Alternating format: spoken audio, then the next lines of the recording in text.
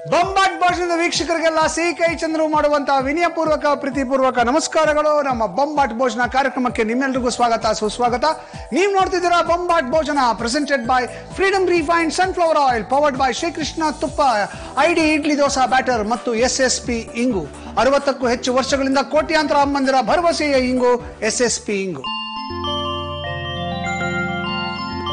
ಶುರು ಮಾಡೋಣ ನಮ್ಮ ಕಾರ್ಯಕ್ರಮದ ಮೊದಲನೇ ಭಾಗ, ಆರೋಗ್ಯ ಆಹಾರ. ಅಮ್ಮ ನಮಸ್ಕಾರ. ಆರೋಗ್ಯ ಆಹಾರ ವಿಭಾಗಕ್ಕೆ ಸ್ವಾಗತ. ಅಮ್ಮ, ಇವತ್ತು ಆರೋಗ್ಯ ಆಹಾರ ವಿಭಾಗದಲ್ಲಿ ಏನ್ ಹೇಳ್ಕೊಡ್ತೀರ? ಆರೋಗ್ಯಪೂರ್ಣವಾಗಿರ್ತಕ್ಕಂತಹ ಮೆಂತ್ಯ, ಮೊಳಕೆ ಕಟ್ಟಿರುವ ಮೆಂತ್ಯದಲ್ಲಿ ಒಂದು ಹುಸ್ಲಿ ಮಾಡ್ಕೊಂಡು ತಿನ್ನೋಣ. ಹುಸ್ಲಿ ಮೊಳಕೆ ಕಟ್ಟಿದ ಮೆಂತ್ಯದಲ್ಲಿ ಕಹಿಯಾಗಿರುತ್ತಮ್ಮ? ನೋಡೋಣ, ಮಾಡಿ ನೋಡೋಣ. ಅಲ್ಲ, ಮೆಂತ್ಯ ಕಹಿ ಅಲ್ವಾ? ಅದಕ್ಕೆ ಇರ್ಲಿ, ಏನು ಕೊನೆಯಲ್ಲಿ ಹೇಗಿರುತ್ತೆ ಅಂತ. ನೀವು ಮಾಂತ್ರಿಕರು. ನೀವು ನಮ್ಮ ತಲೆ ನೋಡಿ, ಇವಾಗ ಮೆಂತ್ಯ ಕಹಿ ಅಂತೆಲ್ಲ ಭ್ರಮೆ ಇದೆ. ಆ ಭ್ರಮೆ ನೀವು ಹೊಡಿತೀರಾ ಅಂತ ಎಲ್ಲೋ ಒಂದು ನನ್ನ ಮನಸ್ಸಿನ ಅಂತರಾಳದ ಒಂದು ಮೂಲೆಯಲ್ಲಿ ಒಂದು ಕಾನ್ಫಿಡೆನ್ಸ್, ಸಣ್ಣ ಕಾನ್ಫಿಡೆನ್ಸ್ ಬರ್ತಾ ಇದ್ರೆ ಏನಪ್ಪಾ ಮಾಡೋದು ಅನ್ನೋ ಒಂದು ಭಯ ಒಂದು ಮೂಲೆಯಲ್ಲಿ, ಒಂದು ಕಡೆ ಧೈರ್ಯ ಒಂದು ಮೂಲೆಯಲ್ಲಿ. ಯಾವುದು ಗೆಲ್ಲತ್ತೆ, ನಾನಾ ಅಂತ ನಿಂತಿದೆ. ನೋಡೋಣ ಏನೇನ್ ಬೇಕಮ್ಮ. ನೋಡೋಣ. ಮೊಳಕೆ ಕಟ್ಟಿರುವಂತ ಮೆಂತ್ಯನ ಬೇಯಿಸ್ಕೊಂಡ್ಬಿಟ್ಟಿದೀವಿ. ಮತ್ತೆ ಕ್ಯಾರೆಟ್ ತುರಿ, ಕ್ಯಾರೆಟ್ ಅನ್ನು ತುರ್ಕೊಂಡಿರೋದು, ಕಾಯಿ ತುರಿ, ಈರುಳ್ಳಿಯನ್ನ ಸಣ್ಣಕ್ಕೆ ಹೆಚ್ಚಿಟ್ಕೊಂಡಿರುವಂತದ್ದು, ಒಗ್ಗರಣೆಗೆ ಸಾಸಿವೆ, ಹಸಿಮೆಣಸಿನಕಾಯಿ, ಕಡಲೆಬೇಳೆ, ಉದ್ದಿನ ಬೇಳೆ, ಕರಿಬೇವು, ಇಂಗು, ಕೊತ್ತಂಬರಿ ಸೊಪ್ಪು, ಸ್ವಲ್ಪ ಉಪ್ಪು, ಸ್ವಲ್ಪ ಎಣ್ಣೆ, ಫ್ರೀಡಮ್ ರಿಫೈನ್ಡ್ ಸನ್ಫ್ಲವರ್ ಆಯಿಲ್. ಇವೆಲ್ಲ ನಮ್ಮ ಇವತ್ತಿನ ಸ್ಪೆಷಲ್ ಮೆಂತ್ಯ ಸೊಪ್ಪಿನ ಹುಸ್ಲಿಗೆ ಬೇಕಾಗಿರ್ತಕ್ಕಂಥ ಪದಾರ್ಥಗಳು. ಓಕೆ, ಇವಾಗ ಹುಸ್ಲಿ ಮಾಡಕ್ ಶುರು ಮಾಡೋಣ. ನಾನು ಮಾಡ್ತೀನಿ, ಹೆಂಗ್ ಮಾಡ್ಬೇಕು ಅಂತ ಹೇಳ್ಬಿಟ್ರೆ ಅದನ್ನ ಮಾಡಕ್ ಶುರು ಮಾಡ್ತೀನಿ. ನೀವು ಅದಕ್ಕೆ ಇವತ್ತೇನೇನು ಉಪಯೋಗ ಇದೆ, ಆರೋಗ್ಯ ಪೂರ್ಣವಾದಂತ ಅಡಿಗೆ ಇದು ಅಂತ ಹೇಳಿದ್ರಿ, ಅದನ್ನ ಹೇಳ್ಬಿಡಿ. ಸೊ ಒಗ್ಗರಣೆ ಮಾಡ್ಕೊಳ್ಳೋದು, ಒಗ್ಗರಣೆ ಕಡಲೆಬೇಳೆ, ಉದ್ದಿನಬೇಳೆ, ಹಸಿಮೆಣಸಿನ್ಕಾಯಿ ಎಲ್ಲ ಹಾಕೊಳ್ಳೋದು, ಈರುಳ್ಳಿ ಹಾಕಿ ಹುರ್ಕೊಳ್ಳೋದು, ಕಾಯಿ ತುರಿನೂ ಹಾಕಿ ಹುರ್ಕೊಳ್ಳೋದು, ಕೊನೆಯಲ್ಲಿ ಮೆಂತ್ಯನು ಹಾಕಿ ಒಂದ್ 2 ಸಲ ಬಾಡಿಸ್ಕೊಳ್ಳೋದು, ಆಮೇಲೆ ಉಪ್ಪು ಹಾಕಿ ಕಾಯಿ ತುರಿ ಹಾಕಿ ಒಂದ್ 2 ನಿಮಿಷ ಕೆದಕ್ಬಿಟ್ಟು ಕೊತ್ತಂಬರಿ ಸೊಪ್ಪು ಹಾಕ್ಬಿಟ್ರೆ ಆಗೋಯ್ತು. ಸೊ ಕ್ಯಾರೆಟ್ ತುರಿ ಮತ್ತೆ ಈರುಳ್ಳಿ ಹಾಕಿ ಬಾಡಿಸ್ಕೊಂಡ್ಬಿಟ್ಟು ಆಮೇಲೆ ಇದು ಹಾಕಿ ಬಾಡಿಸ್ಬಿಟ್ಟು ಆಮೇಲೆ ಲಾಸ್ಟ್ ಅಲ್ಲಿ ತೆಂಗಿನಕಾಯಿ ತುರಿ. ಹೌದು, ಓಕೆ, ರೈಟ್. ನೀವು ಹೇಳಿ, ನಾನು ಮಾಡ್ತೀನಿ. ಮೆಂತ್ಯ ಅಂದ್ರೆ ಎಲ್ಲರಿಗೂ ಗೊತ್ತು, ತುಂಬಾ ಆರೋಗ್ಯಪೂರ್ಣವಾದದ್ದು. ಇತ್ತೀಚೆಗಂತೂ ಕೂಡ ಮಧುಮೇಹಿಗಳೆಲ್ಲರೂ ಕೂಡ ಅವ್ರ ಮನೆಯಲ್ಲಿ ಮೆಂತ್ಯವನ್ನ ನೆನೆಸಿ ನೀರು ಕುಡಿಯೋ ಅಂಥದ್ದು. ಮತ್ತೆ ನಾವು ಹಿಂದೆ ಮೇಥಿ ಕ್ಷೀರ ಮಾಡಿ ತೋರಿಸಿದ್ವಿ, ಅದಂತೂ ತುಂಬಾ ಜನ ಬಳಕೆ ಮಾಡ್ತಿರ್ತಾರೆ. ಎಲ್ಲರೂ ಹೋದ ಕಡೆ ಎಲ್ಲ ಹೇಳ್ತಾರೆ ನಿಮ್ಮ ಮೇಥಿ ಕ್ಷೀರ ಮಾತ್ರ ಅದ್ಭುತವಾದ ಎಪಿಸೋಡ್ ಅಂತ ಹೇಳಿ. ಆದ್ರೆ ಆಹಾರದಲ್ಲಿ, ಎಣ್ಣೆಯಲ್ಲಿ, ತುಪ್ಪದಲ್ಲಿ ಎಲ್ಲ ಕರೆದು ಬಾಡಿಸಿ ಎಲ್ಲ ಮಾಡಿ ಬೇರೆ ಬೇರೆ ತುಂಬಾ ಮಸಾಲೆ ಪದಾರ್ಥಗಳನ್ನ ಸೇರಿಸಿ ಮಾಡಿದಂತಹ ಅಡಿಗೆಯಲ್ಲಿ ನಮಗೆ 100ಕ್ಕೆ 100 ಪ್ರಮಾಣದಲ್ಲಿ ಅದರ ಪೋಷಕಾಂಶಗಳು ಶರೀರಕ್ಕೆ ತಲುಪೋದಿಲ್ಲ. ಹಾಗಾಗಿ ಇದರಲ್ಲಿ ಇವತ್ತು ನಾವು ಮಾಡ್ತಾ ಇರೋದ್ರಲ್ಲಿ ಏನಾಗ್ತಾ ಇದೆ, ಮೊಳಕೆಯನ್ನ ಮೊದಲನೇದಾಗಿ ಮೊಳಕೆ ಕಟ್ಟಿದೀವಿ. ಮೊಳಕೆ ಕಟ್ಟಿದಾಗಲೇ ಅದರಲ್ಲಿರ್ತಕ್ಕಂತಹ ಗುಣಗಳೆಲ್ಲ ದ್ವಿಗುಣವಾಯ್ತು, ಡಬಲ್ ಆಯ್ತಾಗ್ಲೇ.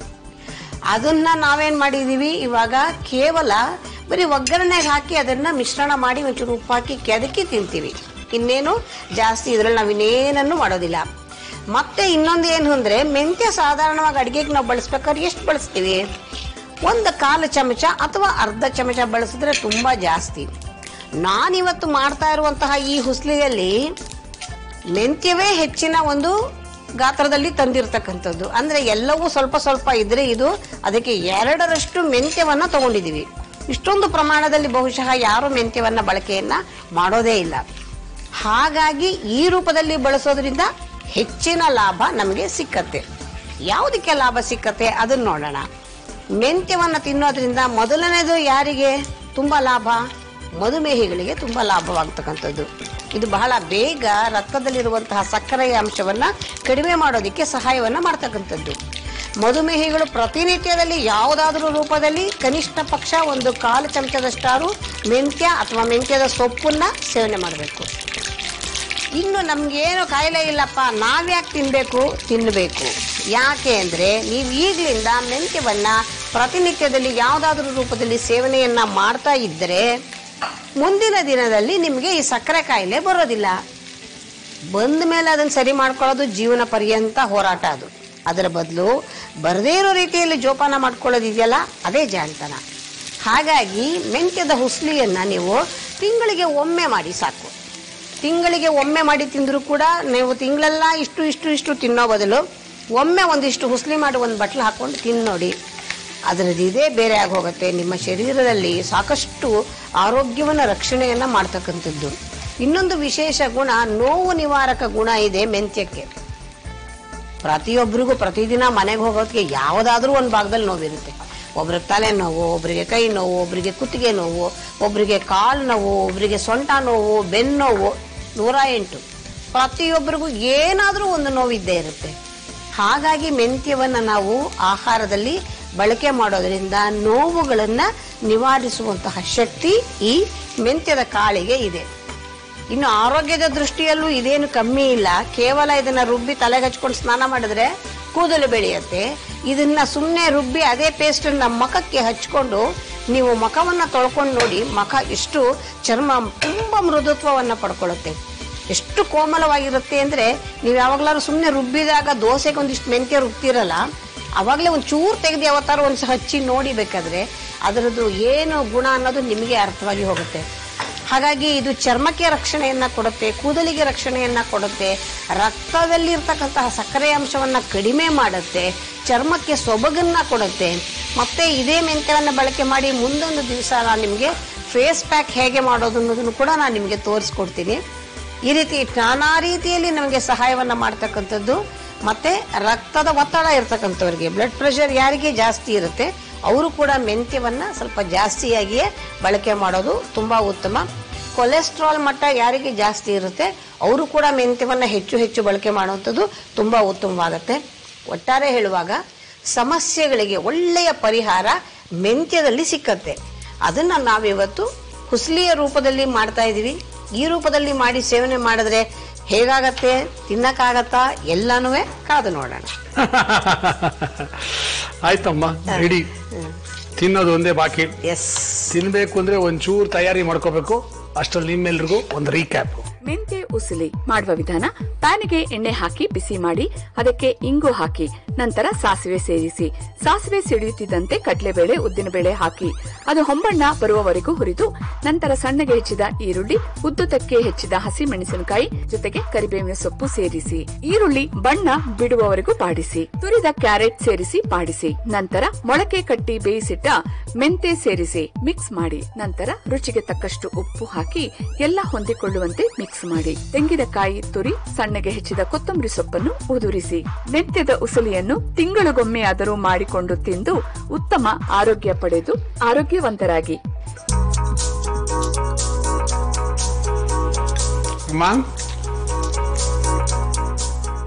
ನಿಜವಾಗ್ಲೂ ಎಂತ ಮೆಜಿಷಿಯನ್ ನೀವು, ಅದ್ಭುತ.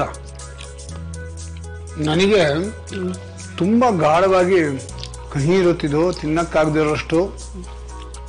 ಹೆಂಗಿದು ಆರೋಗ್ಯಕ್ಕೆ ಒಳ್ಳೇದು ಎಲ್ಲ ಓಕೆ, ಮೆಂತ್ಯ ಹೆಂಗಪ್ಪ ತಿನ್ನೋದು ಎಲ್ಲ ಅನುಮಾನ ಆಯ್ತಮ್ಮ. First class ರುಚಿಯಾಗಿದೆ. ತುಂಬಾ ತುಂಬಾ ಧನ್ಯವಾದಗಳು, ಅದ್ಭುತವಾದ ಹೇಳ್ಕೊಟ್ರಿ. Thank you. Thank you. ನಮಸ್ತೆ.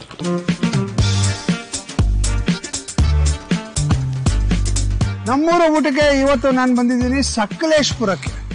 ಸಕಲೇಶ್ಪುರ ಇಂದ ಸುಮಾರು ಒಂದು 2 ಕಿಲೋಮೀಟರ್ ಮುಂದೆ ಬಂದ್ಬಿಟ್ರೆ ಟುವರ್ಡ್ಸ್ ಮಂಗಳೂರು, ಇಲ್ಲಿ ಒಂದು ಸಣ್ಣ ಅಂಗಡಿ ಕಾಣಿಸುತ್ತೆ. ಇಟ್ ಇಸ್ ಕಾಲ್ಡ್ ಹಾನ್ಬಲ್ ಚಿಕ್ಕಿ ಅಂತ. ಈ ಹಾನ್ಬಲ್ ಚಿಕ್ಕಿ ನನಗೆ ಯಾಕೋ ಒಂದ್ಸರಿ ಹಿಂಗೆ ಹೋಗ್ಬೇಕಾರೆ ಕಣ್ಣಿಗೆ ಬಿತ್ತು. ಹೇಳಿದೆ ಅದೇನು ಚಿಕ್ಕಿ ನೋಡೋಣ, ಚಿಕ್ಕಿದೆ ಒಂದು ಅಂಗಡಿ ಮಾಡಿದಾರಲ್ಲ ಅಂತ ಬಂದು. ಯಾಕಂದ್ರೆ ನಂಗೆ ಲೋನಾವಾಲೆಲ್ಲ ಚಿಕ್ಕಿ ತಿಂದು ರೂಢಿ ಇತ್ತು. ಬಂದ್ರೆ ಅದ್ಭುತವಾದ ಚಿಕ್ಕಿಗಳು. ಅಯ್ಯೋ, ಆ ಥರ ಫ್ಲೇವರ್ಸ್ ನಮ್ ಬೇರೆ ಕರ್ನಾಟಕದ ಮಂದಿ ನೋಡಿರಕ್ಕೆ ಸಾಧ್ಯ ಇಲ್ಲ, ತಿಂದಿರಕ್ಕೆ ಸಾಧ್ಯ ಇಲ್ಲ. ಏನೇನ್ ಫ್ಲೇವರ್ ಇದೆ ಅಂತೀರಾ? ಜಾಕ್ ಫ್ರೂಟ್ ಫ್ಲೇವರ್ ಇದೆ, ಆರೆಂಜ್ ಫ್ಲೇವರ್ ಇದೆ, ಕಾಫಿ ಫ್ಲೇವರ್ ಇದೆ, ಆಮೇಲೆ ಮ್ಯಾಂಗೋ ಫ್ಲೇವರ್ ಇದೆ, ಆಮೇಲೆ ಇದು ಏನಂತಾರೆ ಪೆಪ್ಪರ್ ಫ್ಲೇವರ್ ಇದೆ, ಜೀರಾ ಫ್ಲೇವರ್ ಇದೆ. ಚಿಕ್ಕಿಗಳು ಒಂದಕ್ಕಿಂತ ಒಂದು ರುಚಿಯಾಗಿರುತ್ತೆ. ಬನ್ನಿ ಟೇಸ್ಟ್ ಮಾಡೋಣ.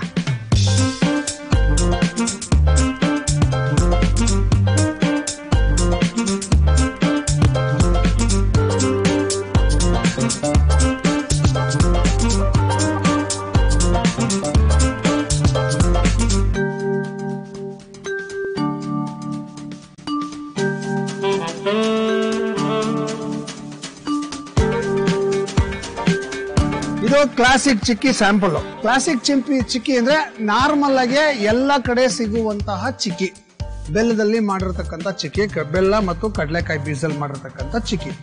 ಸೊ ಫಸ್ಟ್ ಇದನ್ನ ಟೇಸ್ಟ್ ಮಾಡ್ತೀವಿ.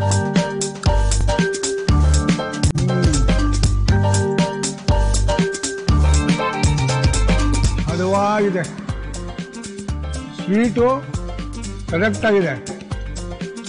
ಇವು ಯೂಸ್ ಮಾಡಿರೋ ಕಡಲೆಕಾಯಿ ಎಷ್ಟು ಚೆನ್ನಾಗಿದೆ ಅಂದ್ರೆ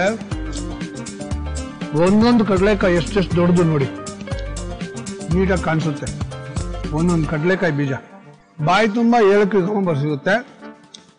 ಪರ್ಫೆಕ್ಟ್ ಆಗಿದೆ ಟೇಸ್ಟ್.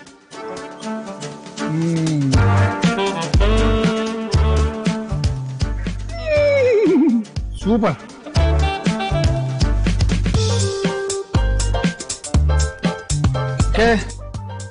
ಇದು ಒಂದು ವಿಶೇಷವಾದಂತ ಅದ್ಭುತವಾದಂತ ಚಿಕ್ಕಿ. ಇನ್ಫ್ಯಾಕ್ಟ್ ಇಲ್ಲಿ ಬಂದಾಗ ಬಾಟಲ್ ಮೇಲೆಲ್ಲ ಹೆಸರುಗಳು ಹಾಕಿದ್ದಾರೆ. ಈ ಬಾಟಲ್ ಒಂದರ ಮೇಲೆ ಮಾತ್ರ ಹೆಸರು ಹಾಕಿಲ್ಲ. ಏನಂದ್ರೆ ನೀವು ಈ ಟೇಸ್ಟ್ ಯಾವುದು ಅಂತ ಕಂಡು ಹಿಡಿದು ಬಿಟ್ರೆ ನಿಮ್ಗೊಂದು ಪ್ರೈಸ್ ಕೊಡ್ತಾರೆ ಇಲ್ಲಿ. ಸುಮ್ಮನೆ ಹಂಗೆ ಹೇಳ್ತಾ ಇದ್ದೀನಿ, ಸತ್ಯ ಅದು.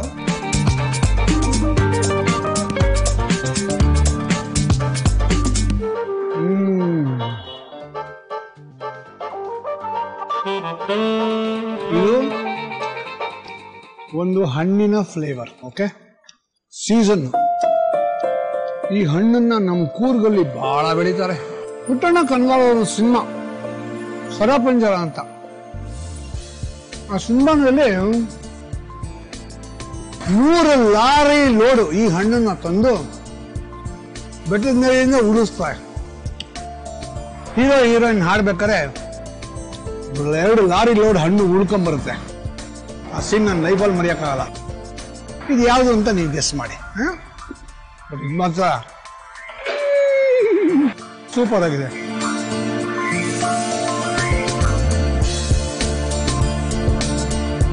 ಇದು ಸಕಲೇಶ್ಪುರದ ಸ್ಪೆಷಲ್. ಇವಾಗ ಸಕಲೇಶ್ಪುರದ ಸ್ಪೆಷಲ್ ಅಂದರೆ ಸಕಲೇಶ್ಪುರದಲ್ಲಿ ಏನು ಫೇಮಸ್ಸು? ಸಕಲೇಶ್ಪುರ ಯಾತಕ್ಕೋಸ್ಕರ ಹೆಸರುವಾಸಿ ಅಂದ್ರೆ ಕಾಫಿಗೋಸ್ಕರ ಹೆಸರುವಾಸಿ. ಇದು ಕಾಫಿ ಫ್ಲೇವರ್ ಚಿಕ್ಕಿ. ನಿಮಗೆ ಎಲ್ಲೂ ಸಿಗಲ್ಲ, ಇದು ಇಲ್ಲೇ ಸಿಗೋದು.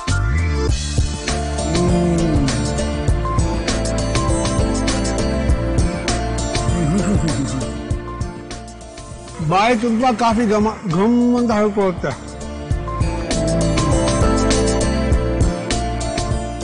ಸಖತ್ತಾಗಿದೆ. ಈಗ ಯಾವ್ದು ಚೆನ್ನಾಗಿದೆ ಯಾವ್ದು ಚೆನ್ನಾಗಿಲ್ಲ ಅಂತ ಡಿಸೈಡ್ ಮಾಡೋಕ್ಕೆ ಆಗಲ್ಲ, ಅಷ್ಟು ಚೆನ್ನಾಗಿದೆ. ಸೊ ನೀವು ಇಲ್ಲಿ ಬಂದರೆ ಇವೆಲ್ಲ ಫ್ಲೇವರ್ದು ಪ್ಯಾಕೆಟ್ಗಳು ಸಿಗುತ್ತೆ, ತೊಗೊಂಡೋಗ್ಬಿಡಿ. Best, super. ಈ ಹ್ಯಾಂಡ್ಬಲ್ ಚಿಕ್ಕಿನಲ್ಲಿ ಇದು ಸ್ಪೆಷಲ್. ಇದೇನು ಚಿಕ್ಕಿ ಅಂದರೆ ಪೆಪ್ಪರ್ ಚಿಕ್ಕಿ. ಪೆಪ್ಪರ್, ಕಾಳು ಮೆಣಸು ಅದು ಹಾಕಿ ಮಾಡಿರೋ ಚಿಕ್ಕಿ ಇದು. ಇದ್ರ ವಿಶೇಷ ಏನು ಅಂದ್ರೆ ಇದು ತಿಂದಾಗ ಸ್ವೀಟ್ ಆಗಿರುತ್ತೆ, ತಿಂದೆಲ್ಲ ಆದ್ಮೇಲೆ ನಾಲಿಗೆಗೆ ಪೆಪ್ಪರ್ ಖಾರ ಸಿಗತ್ತೆ. ಇವಾಗ ಖಾರ ಹೊಡಿತಿದೆ. ಆ ಪೆಪ್ಪರ್ದೊಂದು ಖಾರ ಇರ್ತದೆ ಲೈಟಾಗೆ, ಸಕ್ಕತ್ತಾಗಿದೆ. This is a must try. ಈ ಸಕಲೇಶ್ಪುರಕ್ಕೆ ಬಂದಾಗ ಸಕಲೇಶ್ಪುರದಿಂದ ಮಂಗಳೂರಿಗೆ ಹೋಗೋ ರಸ್ತೆಯಲ್ಲಿ ಸಕಲೇಶ್ಪುರ ಆದ್ಮೇಲೆ ಜಸ್ಟ್ 2 ಕಿಲೋಮೀಟರ್ಸ್ಗೆ ರೈಟ್ ಸೈಡಲ್ಲಿ ಹಾನ್ಬಲ್ ಚಿಕ್ಕಿ ಅಂತ ಕಾಣಿಸುತ್ತೆ, ಸಣ್ಣ ಅಂಗಡಿ.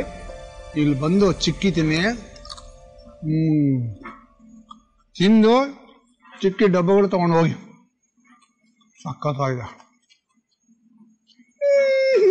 ಸೂಪರ್.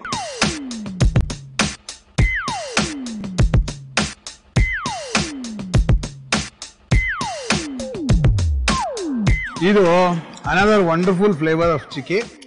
ಇದು ಮಕ್ಕಳಿಗೆಲ್ಲ ಬಹಳ ಇಷ್ಟ ಆಗುತ್ತೆ.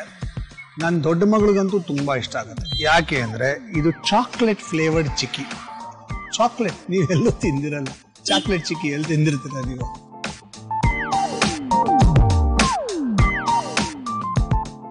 ಚಾಕ್ಲೇಟ್ ಫ್ಲೇವರ್ ಬಾಯಿ ತುಂಬಾ ಸಿಗುತ್ತೆ, ಅದು ಮಜಾನೇ ಮಜಾ ಇದೆ. ಇಷ್ಟು ಫ್ಲೇವರ್ಸು, ಇಷ್ಟು ವೆರೈಟಿ ಚಿಕ್ಕಿ ನಮ್ಮ ಸಕಲೇಶ್ಪುರದ ಸಿಗುತ್ತೆ ಅಂತ ಬಹಳ ಜನಕ್ಕೆ ಗೊತ್ತೇ ಇಲ್ಲ. ಸಕಲೇಶ್ಪುರ ಗೊತ್ತಷ್ಟೇ. ಸೊ ನೀವು ಸಕಲೇಶ್ಪುರಕ್ಕೆ ಬಂದಾಗ ಸಕಲೇಶ್ಪುರದ ಮೂಲಕ ಮಂಗಳೂರು ಹೋಗ್ಬೇಕಾದ್ರೆ ದಯವಿಟ್ಟು ಸಕಲೇಶ್ಪುರ ಆದ್ಮೇಲೆ ಮಂಗಳೂರು ರೋಡಲ್ಲಿ 2 ಕಿಲೋಮೀಟರ್ಸ್ ಬಂದ್ರೆ ರೈಟ್ ಸೈಡ್ ಅಲ್ಲಿ ಹಾನ್ಬಲ್ ಚಿಕ್ಕಿ ಅಂತ ಒಂದು ಅಂಗಡಿ ಕಾಣಿಸುತ್ತೆ. ಇಲ್ಲಿ ಬಂದು ಈ ಚಿಕ್ಕಿ ತಿನ್ನಿ. Classic, seriously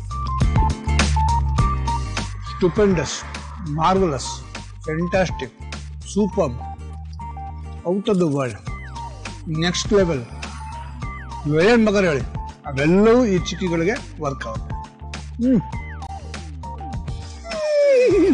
super.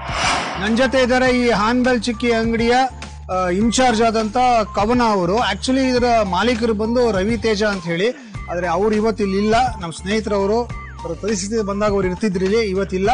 ಇವರಿದ್ದಾರೆ. ಇವ್ರಿಗೇನೆ ನಾನು ನಮ್ಮ ಸರ್ಟಿಫಿಕೇಟ್ ನ ಕೊಟ್ಬಿಡ್ತೀನಿ. This is token of appreciation ನಮ್ಮ ಕಡೆಯಿಂದ. ಅದ್ಭುತವಾದ ಚಿಕ್ಕಿಗಳು ಮಾಡ್ತೀರಾ. ರವಿ ತೇಜ ಅವ್ರಿಗೆ ಹೇಳ್ಬಿಡಿ ನಾ ಬಂದಿದ್ದೆ ಅಂತ. ಓಕೆ, ತುಂಬಾ ತುಂಬಾ ಧನ್ಯವಾದಗಳು. ಇದನ್ನ ಇಲ್ಲೆಲ್ಲರೂ ಡಿಸ್ಪ್ಲೇ ಮಾಡಿ. ಇದನ್ನ ನೋಡಿದಾಗೆಲ್ಲ ಚಂದ್ರನ್ ನೆನ್ಸ್ಕೋಬೇಕು, ಬೊಂಬಾಟ್ ಭೋಜನ ನೆನ್ಸ್ಕೋಬೇಕು. Okay, thank you so much. ಶುರು ಮಾಡೋಣ ನಮ್ಮ ಕಾರ್ಯಕ್ರಮದ ಮುಂದಿನ ಭಾಗ, ನಳಪಾಕ.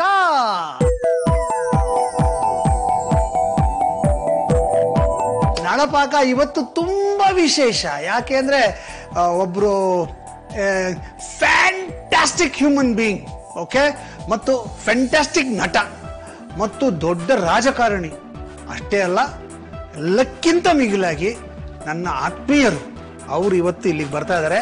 ಯಾರು ಅಂತ ಯೋಚನೆ ಮಾಡ್ತಾ ಇದ್ದೀರಾ? ಇವರು ರಂಗಭೂಮಿಯಲ್ಲಿ ದೊಡ್ಡ ಹೆಸರು, ಚಿತ್ರರಂಗದಲ್ಲಿ ದೊಡ್ಡ ಹೆಸರು, ಟೆಲಿವಿಷನ್ ನಲ್ಲಿ ದೊಡ್ಡ ಹೆಸರು. ಇಷ್ಟೇ ಅಲ್ಲ, ರಾಜಕಾರಣದಲ್ಲೂ ದೊಡ್ಡ ಹೆಸರು. ಕರೆದು ಬಿಡ್ತೀನಿ, ತಡ ಮಾಡೋದು ಬೇಡ. Ladies and gentlemen, please welcome the one and only ಮುಖ್ಯಮಂತ್ರಿ ಚಂದ್ರು. ನಮಸ್ಕಾರ ನಮಸ್ಕಾರ ನಮಸ್ಕಾರ. ಬರಬೇಕು ಸರ್, ಬರಬೇಕು. ಎಷ್ಟು ಆನಂದ ಆಗ್ತಿದೆ ನನಗೆ ಅಂದ್ರೆ ಹೇಳ್ತೀರದು. ಕಾರಣ ಏನು ಅಂದ್ರೆ, ನನಗೆ ಮುಖ್ಯಮಂತ್ರಿನ ಕರೆಸ್ಬೇಕು ಅಂತ ಆಸೆ ಸರ್. ಆಗಿಲ್ಲ. ಅವರು ಮುಖ್ಯಮಂತ್ರಿ ಇವತ್ತು ಸಿಟಿಲಿ ಇರ್ತಾರೆ, ನಾಳೆ ಇರಲ್ಲ. ಪರ್ಮನೆಂಟ್ ಮುಖ್ಯಮಂತ್ರಿ ನಮ್ಮ ಸಿಟಿಗೆ ಬಂದಿದ್ದಾರೆ. ಹೋಗಿ ಡೇಟ್ ಫಿಕ್ಸ್ ಮಾಡೋ ದಿವಸ ಇರ್ತಾರೆ, ಬರೋ ದಿವಸ ಇರಲ್ಲ. ಅದು ಪ್ರಾಬ್ಲಮ್. ನಿಮಗೆ ಮಾಜಿ ಬೇಕಾಗಿಲ್ಲ, ನಿನಗೆ ನೀವು ಯಾವಾಗಲೂ ಮುಖ್ಯಮಂತ್ರಿ. ಹಾಗಾಗಿ ನಮ್ಮ ಕಾರ್ಯಕ್ರಮಕ್ಕೆ ಮುಖ್ಯಮಂತ್ರಿ ಬಂದಿದ್ದಾರೆ ಅನ್ನೋ ಒಂದು ಫೀಲಿಂಗ್ ನನಗೆ ಇಲ್ಲ. ನೀವು ಕರೆದಿರೋದು ಒಳ್ಳೇದು. ಯಾಕೆಂತಂದ್ರೆ ಯಾವುದೇ ಮುಖ್ಯಮಂತ್ರಿ ಕಳೆದ್ರು ಗೋಜಲಿರುತ್ತೆ. ಅವ್ರ ಕತೆ ಹಿಂಗೆ, ಇವ್ರ ಕತೆ ತಪ್ಪೋ ನಿಪ್ಪ ಗೊತ್ತಿಲ್ಲ. ಒಳ್ಳೇದ್ ಮಾಡಿರ್ಲಿ ಕೆಟ್ಟದ್ ಮಾಡಿರ್ಲಿ ಕಾಣ್ತದೆ. ನಂದು ಅಪಾಯವೂ ಇಲ್ಲ, ಉಪಯೋಗವೂ ಇಲ್ಲ. Correct sir. ಇವಾಗ ನೀವು ಬೊಂಬಾಟ್ ಭೋಜನ ಕಾರ್ಯಕ್ರಮಕ್ಕೆ ಬಂದಿದ್ದೀರಾ. ಹೌದೌದು, ಬಹಳ ನಿಮ್ಗೆ ಏನಾದ್ರು ಅಡಿಗೆ ಮಾಡ್ಕೊಡ್ಬೇಕು. ನಾನು ಏನ್ ಹೇಳಿದ್ರು ಮಾಡ್ಕೊಡ್ತೀನಿ. Vegetarian only. ತುಂಬಾ ಸುಲಭನಾದ್ದು, ಸರಳವಾದ ವ್ಯಕ್ತಿ. ನಿಮ್ದೇನ್ ಅಂತ ಅಡಿಗೆ ಔತಣದ ತರ ಹೇಳೋದೇ ಇಲ್ಲ, ಸರಳ. ಉಪ್ಪಿಟ್ಟು. ಸೊ ನಾವು ಇದಕ್ಕೆ ಉಪ್ಪಿಟ್ಟು ಉಪಾಸನ ಅಂತ ಹೆಸರಿಟ್ಟಿದೀವಿ ಸರ್. ಹೆಂಗಿದೆ ಹೆಸರು? ಉಪಾಸನ ಉಪ್ಪಿಟ್ಟಿಗೆ? ಹೌದು ಸರ್, ಆರಾಧನೆ. ಅದೊಂಥರ ಉಪ್ಪಿಟ್ಟು ತಿನ್ನೋದು ಒಂಥರ ಇಟ್ಸ್ ಎ ರಿಚುವಲ್. ಅದೊಂಥರ, ಅದಕ್ಕೆ ಉಪ್ಪಿಟ್ಟು ಉಪಾಸನ. ಓಕೆ, ಇದಕ್ಕೆ ಏನೇನು ಪದಾರ್ಥಗಳು ಬೇಕು ನೋಟ್ ಮಾಡ್ಕೊಳ್ಳಿ. ರವೆ ಇಟ್ಕೊಂಡಿದ್ದೀನಿ ನಾನಿಲ್ಲಿ. ಸ್ಪೆಷಲ್ ರವೆ, ಬನ್ಸಿ ನೈಸ್ ರವೆ ಅಂತ ಸಿಗತ್ತೆ. ಆ ಬನ್ಸಿ ನೈಸ್ ರವೆ ಇಟ್ಕೊಂಡಿದ್ದೀನಿ. ಆಮೇಲೆ ಬಟಾಣಿಯನ್ನ ಬೇಯಿಸಿಟ್ಕೊಂಡಿದ್ದೀನಿ. ಒಂದು ಟೊಮೆಟೊ ಸಣ್ಣದಾಗಿ ಹೆಚ್ಚಿಟ್ಕೊಂಡಿದ್ದೀನಿ. ಒಂದು ಈರುಳ್ಳಿ ಸಣ್ಣದಾಗಿ ಹೆಚ್ಚಿಟ್ಕೊಂಡಿದ್ದೀನಿ. ಒಂದು ಕ್ಯಾಪ್ಸಿಕಮ್ನ ಸಣ್ಣದಾಗಿ ಹೆಚ್ಚಿಟ್ಕೊಂಡಿದ್ದೀನಿ. ಆಮೇಲೆ ತೆಂಗಿನಕಾಯಿ ತುರಿ 1 ಕಪ್ ಅಷ್ಟು. ಆಮೇಲೆ ಒಗ್ಗರಣೆಗೆ ಇಂಗು, ಸಾಸಿವೆ, ಕಡಲೆಬೇಳೆ, ಉದ್ದಿನಬೇಳೆ, ಹಸಿಮೆಣಸಿನಕಾಯಿ, ಒಂದು ಸ್ವಲ್ಪ ಅರಿಶಿನ, ಫ್ರೀಡಮ್ ರಿಫೈನ್ಡ್ ಸನ್ಫ್ಲವರ್ ಆಯಿಲ್ ಕೂಡ ಬಳಸ್ತೀನಿ, ತುಪ್ಪನೂ ಬಳಸ್ತೀನಿ, ಕೃಷ್ಣ ಗೀನು ಬಳಸ್ತೀನಿ, ಒಂದು ಸ್ವಲ್ಪ ಕರಿಬೇವಿನ ಸೊಪ್ಪು, ಕೊತ್ತಂಬರಿ ಸೊಪ್ಪು, ರುಚಿಗೆ ತಕ್ಕಷ್ಟು ಉಪ್ಪು, ಮತ್ತು ಇನ್ನೊಂದು ಸ್ಪೆಷಲ್ ಇಂಗ್ರೀಡಿಯೆಂಟ್ ಅದೇನಪ್ಪ ಅಂದ್ರೆ ಕಿಚನ್ ಕಿಂಗ್ ಮಸಾಲ ಅಂತ. ಇವೆಲ್ಲವನ್ನ ಬಳಸಿ ಇವತ್ತಿನ ಸ್ಪೆಷಲ್ ಉಪ್ಪಿಟ್ಟು ಉಪಾಸನ ಮಾಡ್ತೀನಿ. ಉಪಾಸನ ಮಾಡ್ತಾ ಮಾಡ್ತಾ ಮಾಡ್ತಾ ನಮ್ಮ ಮುಖ್ಯಮಂತ್ರಿ ಚಂದ್ರುಗಳ ಜೊತೆ ಒಂದಷ್ಟು ಹರಟೆ ಹೊಡೆಯೋಣ. ಸರ್, ನೀವು ಅದ್ಭುತವಾದಂತ ಕಲಾವಿದರು, ರಂಗಭೂಮಿಯಿಂದ ಬಂದವರು. ಈ ರಂಗಭೂಮಿ ಪ್ರವೇಶ ಯಾವಾಗ ಆಗಿದ್ದು ಸರ್? ಇದು ಪ್ರವೇಶ ಅಂದ್ರೆ ಹುಡುಕೊಂಡು ಹೋಗಿದ್ದಲ್ಲ ನಾನು, ಅಟ್ಟಿಸ್ಕೊಂಡು ಹೋಗಿದ್ದು ಅಲ್ಲ. ಆಮೇಲೆ ನನಗೆ ಆಸಕ್ತಿನೂ ಇರಲಿಲ್ಲ. ಅನಿರೀಕ್ಷಿತ ಆಕಸ್ಮಿಕವಾಗಿ ರಂಗಭೂಮಿಗೆ ಬಂದಿದ್ದು. ಬೆಂಗಳೂರಿನಲ್ಲಿ ಓದಕ್ ಬಂದಾಗ BSc ಸಿದ್ಧಗಂಗಾ ಮಠದಲ್ಲಿ ಓದ್ತಿದ್ದೆ ನಾನು. PUC ಅಲ್ಲಿ ಮಾಡ್ಕೊಂಡು ಇಲ್ಲಿಗೆ ಬಂದೆ. ಇಲ್ಲಿ ನಮ್ಮ ಬಾವವ್ರ ಜೊತೆಲಿದ್ದೆ. ಮನೆ ಚಿಕ್ಕದು, ಹಾಗಾಗಿ ಅವ್ರಿವ್ರ ಮನೆ ನಿಮ್ಮಂತವ್ರ ಮನೆನೆಲ್ಲ ಹೋಗೋದು, ಮಲ್ಕೊಳ್ಳೋದು, ಊಟ ಮಾಡೋದು, ತಿಂಡಿ ತಿನ್ನೋದು, ವಾರದ ಊಟ ಅಂತಿದ್ರು. ವಾರ ಅನ್ನೋ ತರದಲ್ಲಿ ಎಲ್ಲಾರನ್ನು ಪ್ರೀತಿ ಮಾಡ್ಕೊಂಡು ಅವಾಗಲೇ ಇಷ್ಟೊಂದು ಸಜ್ಜನಿಕೆ ಸೌಜನ್ಯ ಎಲ್ಲ ಬಂದಿದ್ದು. ಯಾಕೆ ಊಟ ಬೇಕಲ್ಲ ಬೆಳಿಗ್ಗೆ, ಯಾರು ಒಬ್ಬ ಮಾಡೋದು ಯಾರು ಕೊಡ್ತಾರಲ್ಲ. ಅವ್ರ ಮನೆ ಮಕ್ಕಳಿಗಿಂತ ನಾವು ಸಭ್ಯರಾಗಿದ್ರೆ ನಾವ್ ಹೆಚ್ಚು ಪ್ರೀತಿ ಮಾಡ್ತೀವಿ. ಈ ತರದೊಂದು ಟ್ರಿಕ್ಸ್. ಅಂತ ಟೈಮ್ ನಲ್ಲಿ ಸಂಜೆ ಹೊತ್ತು ನಮ್ಗೆ ಈ ಬ್ರಿಗೇಡ್ ರೋಡ್ ಕಲ್ಚರ್ ಇರ್ಲಿಲ್ಲ, ಆಮೇಲೆ ಬೀರ್ ಕುಡಿಯೋ ಕಲ್ಚರ್ ಇರ್ಲಿಲ್ಲ, ಕಾಸೇ ಇರ್ಲಿಲ್ಲ. ಕಲ್ಚರ್ ಇರ್ಲಿಲ್ಲ ಅನ್ನೋದಕ್ಕೆ ಏನಂತೆ, ಕಾಸಿರ್ಲಿ. ಕಾಲ ಕಳಿಯೋದು ಹೆಂಗೆ, ಸಂಸಾರ ಏನಿಲ್ಲ. ಹಬ್ಬಾಗಿ ರಂಗಭೂಮಿ ಜಾಗದಕ್ಕೆ ಹೋಗಿ ಏನಾದ್ರು ಇದ್ರೆ ನೋಡ್ಕೊಂಬರೋಣ ಅಂತ ಸಂಗೀತ ಕೇಳೋದು, ಕೇಳುವ ಹುಚ್ಚು. ಆ ರೀತಿ ಕಲಾಕ್ಷೇತ್ರಕ್ಕೆ ಹೋದಾಗ ಅನಿರೀಕ್ಷಿತವಾಗಿ ಪ್ರಸನ್ನರವರು ಭೇಟಿಯಾಗಿ ಟೀ ಕುಡಿತಾ ಕೂತಿದ್ದಾಗ ನನ್ನ ಶರೀರ ನೋಡ್ಬಿಟ್ಟು ನಾಟಕ ಮಾಡ್ರಿ ಸಾಯಂಕಾಲ ಬನ್ರಿ ಪ್ರಾಕ್ಟೀಸ್ ಮಾಡಿ ಅಂದ್ರು. ಕಾರಣ ಏನಾಗಿದೆ, ಅಲ್ಲಿ ಯಾರೋ ಸಬ್ ಇನ್ಸ್ಪೆಕ್ಟರ್ ರೋಲ್ ಮಾಡ್ತಿದ್ದವರು ಕೈ ಕೊಟ್ಬಿಟ್ಟಿದ್ದಾರೆ. ನಾಟಕದ ನಂಗೂ ಗೊತ್ತಿಲ್ಲ. ಅವ್ರು ಇದಕ್ಕೆ ಬನ್ರಿ ಮಾಡ್ಬಿಡ್ರಿ ಅಂತ ಒಂದ್ ಸೀನ್ ಅದು. ಪ್ರೊಫೆಸರ್ BC ತಾಯಿ ಅಂತ ಗೊತ್ತಲ್ಲ, ಜಯಶ್ರೀ ಅವ್ರು ದೊಡ್ಡ ನಟಿ ಅವಾಗ. ಅವರಿಬ್ಬರು ಮಧ್ಯದಲ್ಲಿ ನಂದು ಒಂದು ಅಟ್ರಾಸಿಟಿ ಅಂದ್ರೆ ಪೊಲೀಸ್ ಆಫೀಸರ್ ಆಗಿ ದೌರ್ಜನ್ಯ ಮಾಡೋದು ಹೋಗಿ ಆ ಕತೆ. ಅವರು ಬಂದು ನನಗೆ ಗೊತ್ತಿಲ್ಲ ಸರ್, ನಾನು ನಾಟಕ ಮಾಡಿಲ್ಲ, ಬಣ್ಣ ಹಾಕಿಲ್ಲ, ನನ್ನ ಯಾಕೆ ಕರಿತೀರ, ಬೇಡ ಬಿಡಿ ಅಂತೆ. ಬನ್ರಿ ನಾನು ಹೇಳ್ಕೊಡ್ತೀನಿ. ನೀವ್ ಹೇಳ್ಕೊಡ್ತೀರೋ ಏನೋ ಗೊತ್ತಿಲ್ಲ, ಬೈಯಂಗಿಲ್ಲ, ಆಮೇಲೆ ಕಾಫಿ ತಿಂಡಿ ಕೊಡ್ಬೇಕು, ನನ್ನ ಹತ್ರ ಕಾಸು ಯಾವ್ದು ಕೇಳಬಾರ್ದು, ಈ ಕಂಡೀಷನ್. ಆಮೇಲೆ 8 ಗಂಟೆ 8:15 ಯಾರ್ದೋ ಮನೆಗೆ ಉಟ್ಕೋಬೇಕು, ನಾನು ಬಿಟ್ಬಿಡ್ಬೇಕು. ಅವ್ರಿಗೆ ಅರ್ಜೆಂಟ್ ಪಾತ್ರ ಮಾಡೋದಿತ್ತು ಅನ್ಸುತ್ತೆ. ಬನ್ನಿ ಎಲ್ಲ ಮಾಡೋಣ. ತುಂಬಾ ಸ್ಟ್ರಿಕ್ಟ್, ಅವ್ರು ಗೊತ್ತಿಲ್ಲ, ಅವ್ರ ಬಗ್ಗೆ ಬ್ಯಾಕ್ ಗ್ರೌಂಡ್ ಗೊತ್ತಿಲ್ಲ ನನಗೆ. MSc ಕೆಮಿಸ್ಟ್ರಿ ರ್ಯಾಂಕ್ ಹೋಲ್ಡರ್ ಅವರು, ನ್ಯಾಷನಲ್ ಡ್ರಾಮಾ. ಹಂಗಾಗಿ ಕರ್ಕೊಂಡು ಹೋದ್ರು, ಅಲ್ಲೆಲ್ಲ ಪರಿಚಯ ಮಾಡಿದ್ರು. ನೆಕ್ಸ್ಟ್ ಡೇನೇ ಶೋ ಮಾಡಿದೆ. ಅದೇ ಆಕಸ್ಮಿಕ ಅನ್ನೋದು ಕೇಳೋದಕ್ಕೆ ನಾನು ಹೇಳಿದ್ದೆ, ಬೈಯಂಗಿಲ್ಲ ನೀವು, ನಾವ್ ಹೆಂಗ್ ಮಾಡಿದ್ರು, ಯಾಕಂದ್ರೆ ಅರ್ಜೆಂಟಿಗೆ ಮಾಡ್ತಿರೋ ನಾವು, ಗೊತ್ತಿಲ್ಲ ಬೇರೆ ನಮ್ಗೆ ಇದ್ರದ್ದು. ಸರಿ ಮಾಡಿ ಅಂದ್ರು. ಒಂದೇ ಸೀನಿಂಗ್ ಮಾಡೋದು ಇರ್ತಾರೆ ಇಂತ ಒಂದು ಹಾಲು ಬಂದ್ ಬೈದು ಆ ಇಬ್ಬರನ್ನು ಒಂದ್ ಕನ್ನಡಿ ಇಟ್ಟಿರ್ತಾರೆ ಹಿಂಗೆ. ಆ ಕನ್ನಡಿ ಹೊಡೆದು ಅಂದ್ರೆ ನನ್ನ ಅಟ್ರಾಸಿಟಿ ತೋರ್ಸೋದಕ್ಕೆ ಹೊಡಿಬೇಕು, ಆಮೇಲೆ ಹೋಗಿ ಅವ್ರನ್ನ ಕತ್ತಿನ ಹತ್ರ ಹಿಡ್ಕೋಬೇಕು ಅಂದ್ರು. ಅವತ್ತೇನಾಯ್ತು, ಅವ್ರಿಬ್ರು ದಿಗ್ಗಜರು ಅಂತ ಗೊತ್ತಾಗ್ಬಿಡ್ತಲ್ಲ, ನಡ್ಕ ಬಂದ್ಬಿಡ್ತು ನನಗೆ. ಮಾಡ್ತಾ ಪಾತ್ರ ಕನ್ನಡಿ ಹೊಡಿಯಕ್ ಹೋಗ್ಬೇಕು. ದಿವಸ ಅದೇ ಕನ್ನಡಿ ಇರ್ತಿತ್ತಂತೆ. 4-5 ಶೋ ಆಗಿದೆ ಆಗ್ಲೇ. ನನಗ್ ಬರೋ ಹೊತ್ತಿಗೆ ಡೈಲಾಗ್ ಮರ್ತೋಯ್ತು. ಇವರಿಬ್ಬರು ನೋಡಿ ಕನ್ನಡಿ ಹೊಡೆಯುವಾಗ. ಸೊ ಸಿಟ್ಟಲ್ಲಿ ಧೈರ್ಯಾಜ್ಞಾನಗಳು ಸಿಟ್ಟು ಮತ್ತು ಕೋಪದಲ್ಲಿ ಹೊಡೆದ್ರೆ ಅದು ಪುಡಿ ಆಗೋಯ್ತು. ಅಯ್ಯೋ ಭಗವಂತ, ಸಿಕ್ಕಾಬಟ್ಟೆ ಎಫೆಕ್ಟ್ ಬಂದ್ಬಿಡ್ತು ಜನಕ್ಕೆ. ಕನ್ನಡಿ ಹೊಡೆದಿದ್ದ ಅಟ್ರಾಸಿಟಿ ಪುಡಿ ಆಗೋಯ್ತು. ಇವರಿಬ್ರು ಗಾಬರಿ ಆಗ್ಬಿಟ್ರೆ, ಯಾವತ್ತು ಹೊಡೆದಿರ್ಲಿಲ್ಲ. ಆಮೇಲೆ ಡೈಲಾಗ್ ಬಂದ್ಬಿಡ್ತು. ಅದು ಹೇಳ್ಕೊಂಡು ಹೋಗ್ಬಿಟ್ಟೆ, ನಾಳೆಯಿಂದ ನೀವೇ ಮಾಡ್ರಿ ಅಂತ ಅಂದ್ರು. ಅಲ್ಲಿಂದ ಕನ್ನಡಿ ಇಡ್ತೀವಿ. ಇದು ನನ್ನ ನಾಟಕದ ಮೊದಲನೇ ಎಂಟ್ರಿ. ಓಕೆ, ಈಗ ನಾನು ಚೆನ್ನಾಗಿ ರವೆನ ಹುರ್ಕೊಂಡೆ. ಇಲ್ಲಿ ಎಣ್ಣೆ ಮತ್ತು ತುಪ್ಪ ಹಾಕಿ ಕಾಯಿ ಕಟ್ಟಿದ್ದೀನಿ. ಇದು ಚೆನ್ನಾಗಿ ಕಾದ ಮೇಲೆ ಸಾಸಿವೆ, ಕಡಲೆಬೇಳೆ, ಉದ್ದಿನಬೇಳೆ, ಗೋಡಂಬಿ ಎಲ್ಲವನ್ನ ಹಾಕಿ ಒಂದು ಒಗ್ಗರಣೆ ಮಾಡೋಣ. ಸೊ ಫಸ್ಟು ಸಾಸಿವೆ,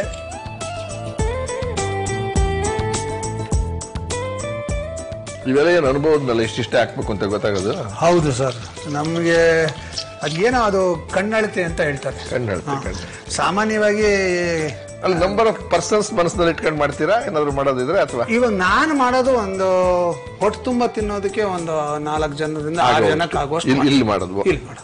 ಬಟ್ ಇಲ್ಲಿ ನಮ್ಮ ಟೀಮ್ ಎಲ್ಲ ತುಂಬಾ ಜನ ಇದ್ದಾರೆ. ಸೊ ಎಲ್ಲರಿಗೂ ಒಂದೊಂದು ಸ್ಪೂನ್ ಸಿಗತ್ತಷ್ಟೇ, ಜಾಸ್ತಿ ರುಚಿ ತೋರಿಸ್ಕೊಳ್ಸ್ಬಿಡೋದು ಅಷ್ಟೇ ಸರ್. ಒಂಥರ ನಾಲ್ಗೆ ನಿಮ್ಮ ಮೇಲೆ ಪ್ರೀತಿ ಮಾತ್ರ ಹೊಟ್ಟೆ ತುಂಬ ಕೊಡ್ತೀವಿ. ಯಾರು ಕೂಡ ನಿಮ್ಮ ಮೇಲೆ ಪ್ರೀತಿ ಇಟ್ಕೊಳ್ಳಲ್ಲ. ಚೆನ್ನಾಗಿದ್ರು ಸಿಗೋದಿಲ್ಲ. ಏನು ಮಾಡಕ್ಕಾಗಲ್ಲ. ನಾನು ಎಲ್ರಿಗೂ ಮಾಡ್ತಾ ಕೂತ್ಕೊಂಡ್ರೆ ಇಷ್ಟೊಂದು ಮಾಡ್ಬೇಕು ಆಗಲ್ಲ. 11 ಜನಕ್ಕೆ ಮಾಡಕ್ಕೆ 4 ಜನ 3-4 ಜನಕ್ಕೆ ಮಾಡ್ತೀರಾ ಅಷ್ಟೇ. ಅದ್ರ ಕಂಡಳತೆ ಇದು. ಅದು ಕಂಡಳತೆ. ಉದ್ದಿನ ಬೇಳೆ, ಕಡಲೆಬೇಳೆ ಒಗ್ಗರಣೆಗೆ. ನೀವು ಉಪ್ಪಿಟ್ಟನ್ನ ತಿಂದಿರ್ತೀರಾ, ಇಷ್ಟು ಕ್ಲೋಸ್ ಆಗಿ ಉಪ್ಪಿಟ್ಟು ಮಾಡೋದನ್ನ ನೋಡಿರಲ್ಲ ನೀವು. ನನಗೆ ಗೊತ್ತು, ನೀವು ಅಡಿಗೆ ಮನೆಗೆಲ್ಲ ಹೋಗೋದಿಲ್ಲ ಅಂತ. ನಿಜ ಹೇಳ್ಬೇಕಂದ್ರೆ ಕಾಫಿನೂ ಮಾಡಕ್ ಬರಲ್ಲ, ನೋಡಿದ್ರ. ಸೊ ರಂಗಭೂಮಿಯಲ್ಲಿ ನೀವು, ನಾನು ಫಸ್ಟ್ ನಿಮ್ಮನ್ನು ನೋಡಿದ್ದು ಕತ್ತಲೆ ದಾರಿ ದೂರ ಅನ್ನೋ ನಾಟಕದಲ್ಲಿ. ನೀವು ವಾರ್ಡನ್ ರೋಲ್ ಮಾಡಿದ್ರಿ. ಹಾ, ತುಂಬಾ ಚೆನ್ನಾಗಿತ್ತು ನಿಮ್ಮ ಪಾತ್ರ. ನಾವು ಏನು ಗಾಬರಿ ಆಗ್ಬಿಟ್ಟಿದೆ ನಿಮ್ಮ ನೋಡು, ಹೆದರ್ಕೊಂಡ್ಬಿಟ್ಟಿದ್ದೆ ನಾನು. ಮಜಾ ಅಂದ್ರೆ ಆ ನಾಟಕದಲ್ಲಿ ತುಂಬಾ ಕಡಿಮೆ ಡೈಲಾಗ್ ಇರೋದು ನನಗೇನೆ. ಹೌದು, ಸಿಕ್ಕಾಪಟ್ಟೆ ಇದೆ. ಡಾಕ್ಟರ್ ಯಾರು ಇದಾರಲ್ಲ, ಹುಚ್ಚರು ಪಚ್ಚರು ಎಲ್ಲ ಇರೋದು ನನಗೆ. ಬಟ್ ಅದ್ರದ್ದು ಎಫೆಕ್ಟ್ ಹೆಂಗಾಗೋಯ್ತು ಅಂದ್ರೆ, ನಾನೇ ಮೇನ್ ರೋಲ್ ಏನೋ ಅನ್ನೋ ತರದಲ್ಲಿ. ನೋಡಿ, ನಾನು ಕತ್ಲೆ ದಾರಿ ದೂರ ನಾಟಕ ಮಾಡಿದೆ, ಆದ್ರೆ ನಾನು ಮಾಡೋ ಟೈಮ್ಗೆ ನೀವು ಸಿನಿಮಾದಲ್ಲಿ ಬಿಸಿ ಆಗ್ಬಿಟ್ಟು ಬೇರೆ ಯಾರೋ ಆ ಪಾತ್ರ ಮಾಡ್ತಾ ಇದ್ರು. ಅದೇ ಟೀಮ್ ಜೊತೆ, ಅದೇ ನೀವು ಮಾಡಿದ ಅವ್ರ ಜೊತೆನೆ ಮಾಡಿದೆ ನಾನು. ಆದ್ರೆ ನಾವು ಬೇರೆ ಆಕ್ಟರ್ಗಳ ಜೊತೆ ಮಾಡಿದೆ ಅಷ್ಟೇ. ಹೌದಾ? ಸ್ವಲ್ಪ ಕರಿಬೇವಿನ ಸೊಪ್ಪು, ಹಸಿಮೆಣಸಿನ್ಕಾಯಿ. ಇದಕ್ಕೆ ಒಣಮೆಣಸಿನ್ಕಾಯಿ ಹಾಕಿ ಮಾಡ್ಬೋದಾ? ಮಾಡ್ಬೋದು. ರುಚಿ ವ್ಯತ್ಯಾಸ ಸ್ವಲ್ಪ ವ್ಯತ್ಯಾಸ ಆಗುತ್ತೆ, ಖಾರ ಕಡಿಮೆ ಬರುತ್ತೆ. ಈರುಳ್ಳಿ,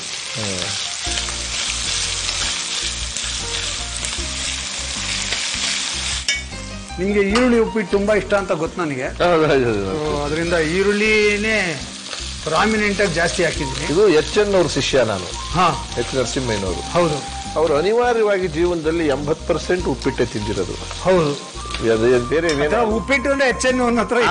ಆಮೇಲೆ ಅವ್ರು ಮಾಡ್ತಿದ್ ಇಷ್ಟೆಲ್ಲ ಐಟಮ್ ಅಲ್ವೆಲ್ಲ. ರವೆ ಹೆಂಗೋ ಅಂದ್ರೆ ಒಟ್ಟಿಗೆ ಹಾಕೊಳ್ಳೋರಂತೆ, ನೀರ್ ಹಾಕೋರಂತೆ, ಒಂದಿಷ್ಟು ಇದು ಇದು ಎಂತದ್ದು ಖಾರ ಬರಕ್ಕೆ ಮೆಣಸಿನ್ಕಾಯಿ ಅದನ್ನೇ ಉಪ್ಪಿಟ್ಟು ಅಂತೆಲ್ಲ ತಿಂತೀವಿ. ನಾನು ಅದನ್ನ ಬೋರ್ಡ್ ಉಪ್ಪಿಟ್ಟು ಅಂತ ಮಾಡೋದು. ಬೋರ್ಡ್ ಉಪ್ಪಿಟ್ಟು ಅಂದ್ರೆ ಏನು ಇರಲ್ಲ ಅದ್ರಲ್ಲಿ, ಬರೀ ಒಂದ್ ಮೆಣಸಿನ್ಕಾಯಿ ಈ ತರ ಬೋರ್ಡ್ ಆಗಿರುತ್ತೆ. ಅದು ಕೊತ್ತಂಬರಿ ಸೊಪ್ಪು ಕರಿಬೇವಿನ ಸೊಪ್ಪು ಇರಲ್ಲ ಅದರಲ್ಲಿ. ಬಟ್ ಅದು ಯಾರನ್ನು ಕೂಡ ಆಮೇಲೆ ಎಷ್ಟು ಮಾಡಿದ್ರು ಜಾಸ್ತಿ ಅದಕ್ಕಾಗದು. ಹೌದು, ಯಾಕೆಂದ್ರೆ ಒಂದ್ ತುತ್ತಿನ ಮೇಲೆ ಬೇಡ ಸಾಕು ಅಂದವರೆಲ್ಲ ಎಲ್ಲ ಎಂಜಾಯ್ ಮಾಡೋರು ಅದನ್ನ. ನೀವು ಮಾಡೋ ಬೋರ್ಡ್ ಉಪ್ಪಿಟ್ಟ ಹೆಚ್ಚೇನ್ ಮಾಡೋದು ಅವರೇ ತಿನ್ಬೇಕು, ಬೇರೆ ಯಾರು ತಿನ್ಬೇಕಾಗ್ತದೆ. ಅದೇನದು? ಈಗ ಶುಂಠಿ ತುರಿದಿರೋದು ಹಾಕ್ದೆ, ಆಮೇಲೆ ಶುಂಠಿ ಅದೊಂದು ಫ್ಲೇವರ್ ಕೊಡುತ್ತೆ ಸರ್. ಶುಂಠಿ ಫ್ಲೇವರ್ ಉಪ್ಪಿಟ್ಟಿಗೆ ರುಚಿ ಜಾಸ್ತಿ ಬರುತ್ತೆ. ಸೊ ನಾನು ಈಗ ಶುಂಠಿ ಹಾಕಿದ್ದೀನಿ, ಆಮೇಲೆ ಕ್ಯಾಪ್ಸಿಕಮ್ ಹಾಕಿದ್ದೀನಿ, ಬೇಯಿಸಿರುವ ಬಟಾಣಿ ಹಾಕಿದ್ದೀನಿ. ನೀವು ಅನುಭವಸ್ಥರಾದ್ರಿಂದ ಈ ಉಪ್ಪಿಟ್ಟು ಅಂತ ಯಾಕೆ ಬಂತು ಹೆಸರು? ಆಕ್ಚುಲಿ ಅದು ಹಿಟ್ಟಲ್ಲಿ ಮಾಡ್ತಿದ್ರು ಮೊದಲು, ಈ ರವೆಲ್ ಮಾಡ್ತಾ ಇರ್ಲಿಲ್ಲ. ಹಂಗ ಹಿಟ್ಟನ್ನ ಚೆನ್ನಾಗಿ ತುಪ್ಪದಲ್ಲಿ ಹುರಿದ್ಬಿಟ್ರೆ ಅದು ರವೆ ತರ ಆಗುತ್ತೆ. ಅದಕ್ಕೆ ಉಪ್ಪಾಗೆಲ್ಲ ಮಾಡೋರು. ಅದು ಉಪ್ಪಿಟ್ಟು, ಉಪ್ಪು ಹಿಟ್ಟು ಆಗಿ ಉಪ್ಪಿಟ್ಟು ಆಗಿತ್ತು. ಕೆಲವು ಹೆಸರುಗಳಿಗೂ ತಿಂಡಿಗೂ ಸಂಬಂಧವೇ ಇರಲ್ಲ ಸರ್. ಸಾಂಬಾರ್ ಅಂತ ಯಾಕೆ ಕರೀತಾರೆ ಇದು ಗೊತ್ತಾಗಿಲ್ಲ ಅಲ್ವಾ?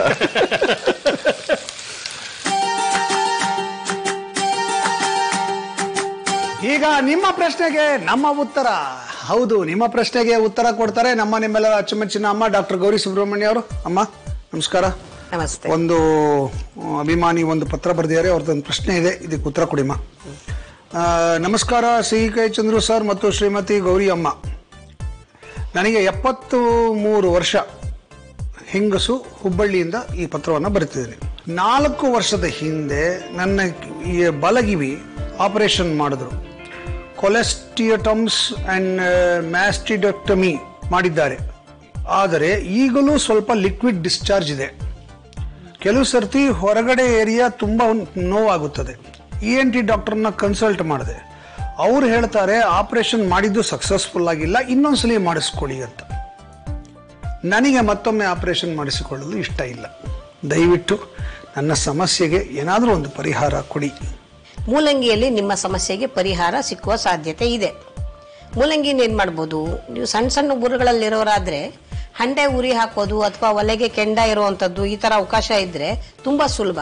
ಆ ಕೆಂಡದಲ್ಲಿ ಅಥವಾ ಬಿಸಿ ಬೂದಿ ಇರುತ್ತಲ್ಲ, ಆ ಬೂದಿ ಒಳಗೆ ಒಂದು ಮೂಲಂಗಿಯನ್ನ ಒಳಗೆ ತೂರಿಸಿ ಬೂದಿಯನ್ನ ಮುಚ್ಚಿಬಿಟ್ಟು ಬಿಟ್ಬಿಡಿ. ಒಂದು 20 ನಿಮಿಷ ಬಿಟ್ಟು ಆ ಮೂಲಂಗಿಯನ್ನ ತೆಕ್ಕೊಳ್ಳಿ.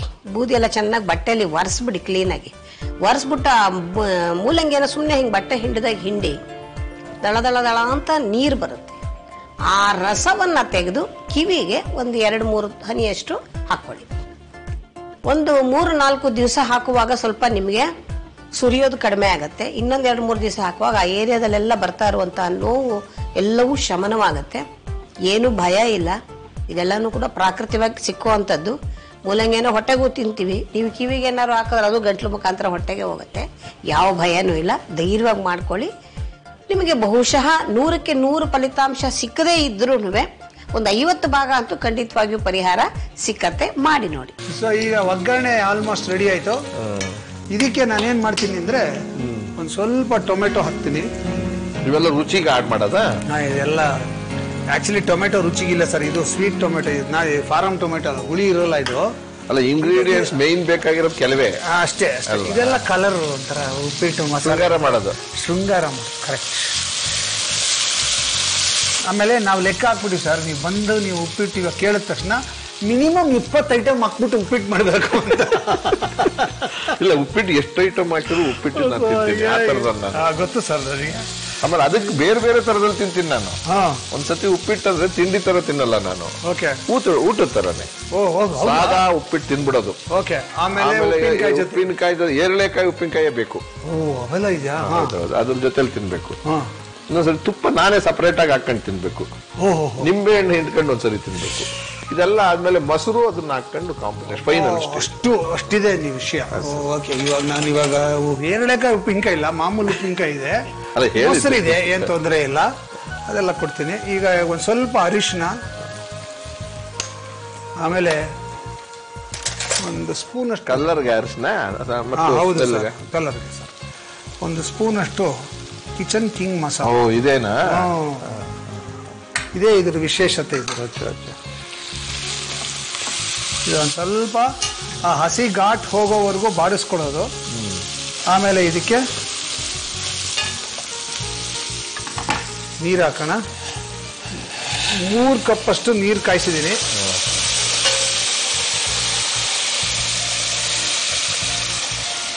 ಇದು ಕಲ್ತಿದ್ದೆ, ಪ್ಯಾಷನ್ ಯಾಕಾಯ್ತು ನಿಮಗೆ? ನನಗ ಸರ್ ಅದು necessity is the mother of invention ಅಂತ. ನಮ್ಮ ಅಪ್ಪ ಅಮ್ಮ ದಾವಣಗೆರೆಗೆ ಹೋಗ್ಬಿಟ್ರು, ಒಬ್ಬನೇ ಉಳ್ಕೋಬೇಕಾದಂತ ಪರಿಸ್ಥಿತಿ ಬಂತು. ಆವಾಗ ಅಡಿಗೆ ಮಾಡ್ಕೊಳಕ್ ಶುರು ಮಾಡಿದೆ. ಅದು ನನಗೆ ಇಷ್ಟ ಆಗೋಯ್ತು. ಇದು ಚೆನ್ನಾಗಿರುತ್ತಿದ್ದು ಅಡಿಗೆ ಅನ್ನೋದು ಅಂತ. ಅದ್ ಹಂಗೆ ಎಲ್ಲ ಇದು ತಿಂದ್ರಂಗಿರುತ್ತೆ ಸ್ವತ್ತು ಅಂತ ಅಲ್ಲ ಅದು. ಇಲ್ಲ ಸರ್, ಇಲ್ಲ. ಮುಂಚೆ ಒಂದು ಕಾಲದಲ್ಲಿ ಹೆಂಗಸರೇ ಮಾಡೋದು ಅಡಿಗೆ ಅನ್ನೋ ತರದಲ್ಲಿ ಇತ್ತಲ್ಲ. ಇಲ್ಲ ಹಂಗೆಲ್ಲ ಏನಿಲ್ಲ ಸರ್. ಅದು ಯಾವ ಕಾಲದಲ್ಲೂ ಇರ್ಲಿಲ್ಲ. ಭೀಮ ಪಾಕ ಕಡಿಮೆ ಅಲ್ವೇನಪ್ಪ? ಇಲ್ಲ, ಜಾಸ್ತಿ ಮಾಡ್ಬೇಕು ಅಂದ್ರೆ ಗಂಡಸ್ರೆ ಮೊದ್ಲಿಂದ. ನಾನು ಈಗಲೂ ಮದುವೆ ಮನೆಗಳಲ್ಲಿ ಹೌದೌದು ಗಂಡಸ್ರೆ. ಹೆಂಗಸರು ದೊಡ್ಡ ದೊಡ್ಡ ಪಾತ್ರೆಗಳಲ್ಲಿ ಕೈ ಇಟ್ಕೊಂಡು ಮಾಡಕ್ ಶಕ್ತಿ ಇರಲ್ಲ ಅಂದ್ಬಿಟ್ಟು ಗಂಡಸರೇ ಮಾಡೋದು. ಬಟ್ ರುಚಿ ಇರೋದು ಮನೆಯಲ್ಲಿ ಹೆಂಗಸರು ಮಾಡಿದಾಗ. ಹೌದಲ್ಲ? ಹೌದು ಸರ್. ನಾನು ಯಾವಾಗಲೂ ಹೇಳ್ತೀನಿ, ಯಾವ ಅಡಿಗೆ ತುಂಬಾ ಚೆನ್ನಾಗಿರುತ್ತೆ ಅಂದ್ರೆ ಅಮ್ಮನ ಅಡಿಗೆ ತುಂಬಾ ಚೆನ್ನಾಗಿರುತ್ತೆ. ಅಮ್ಮನ ಅಡಿಗೆ ಬೆಸ್ಟ್. ಅದು ಕೈ ಏನಾಗಿರುತ್ತೆ ಅದಾಗ್ಬಿಟ್ಟಿರುತ್ತೆ. ಈಗ ನಿಮ್ಮನೆ ಒಳಗಡೆ ನಿಮ್ ಶ್ರೀಮತಿ ಮಾಡಿದ್ದು ಹಿಂಗೆ ನಿಮ್ಗೆ ರುಚಿ ಕಾಣಿಸುತ್ತಾ?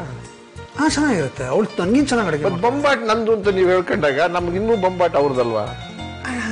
ಹೌದು. ಇಲ್ಲ ಅಂತ ಯಾರು ಹೇಳಿದ? ಹಂಗೆ ಇಲ್ಲ ಅಂತ ಹೇಳೋ ಧೈರ್ಯ ಎಲ್ಲಿದೆ? ನನ್ನ ಹೆಂಡತಿ ಚೆನ್ನಾಗಿ ಮಾಡ್ತಾಳೆ ಅಂತ ಇಲ್ಲಿ ಕರೆಸ್ಬಿಟ್ರೆ ಏನಾಗುತ್ತೆ? ಕರೆಸ್ಬೋದು, ಮಾಡಿ ಅವ್ರನ್ನ ಕರೆಸಿ ಅವ್ರ ಟೇಸ್ಟ್ ನಿಮ್ಗೆ ಏನ್ ವ್ಯತ್ಯಾಸ ಗೊತ್ತಾಗ್ಲಿ. ಓಕೆ. ಈಗ ಇದು ನೀರು ಕುದಿಯಕ್ ಶುರು ಆಗಿದೆ. ಇದಕ್ಕೆ ರವೆ ಹಾಕ್ತಾ ಇದೀರಿ.